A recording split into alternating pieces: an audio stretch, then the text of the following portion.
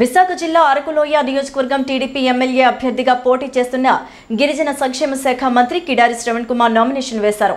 శుక్రవారం ఉదయం అరకు నుంచి భారీ సంఖ్యలో టీడీపీ నాయకులు, కార్యకర్తలు ప్రజలతో నామినేషన్ వేసేందుకు భారీగా ర్యాలీ నిర్వహిస్తూ స్థానిక ఎంఆర్ఓ కార్యాలయానికి చేరుకున్నారు.